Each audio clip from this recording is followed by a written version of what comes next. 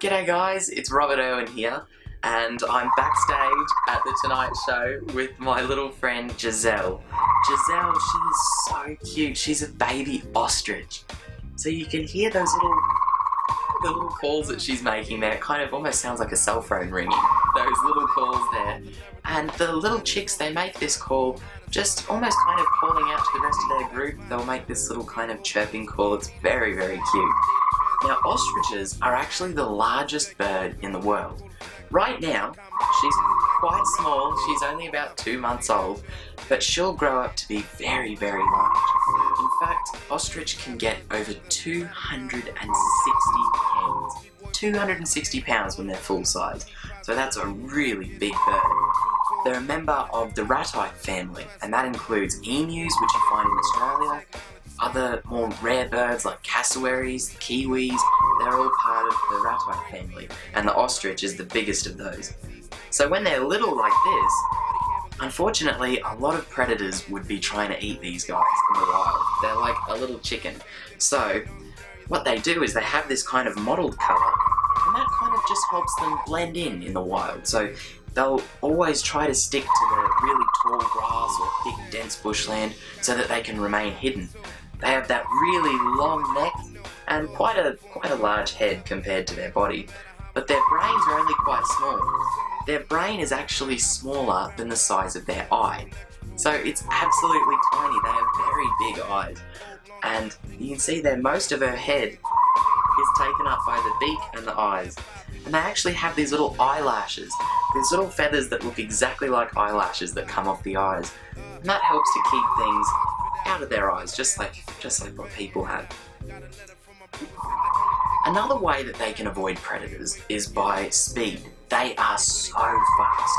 Ostriches can reach speeds of over 40 miles an hour.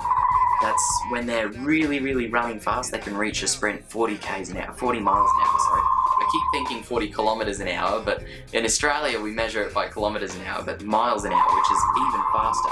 So what they'll do is they'll actually use those really long legs to help them take really long strides.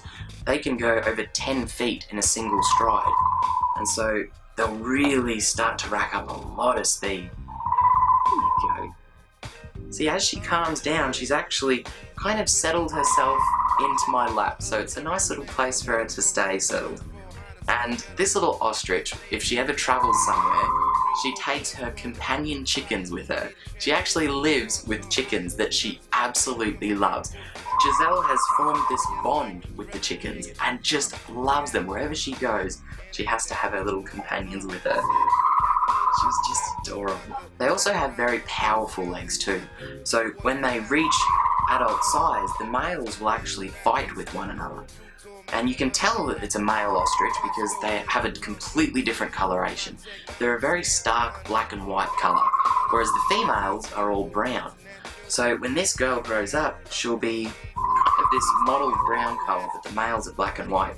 When the males come together and fight for dominance, they use those big strong legs to kick one another.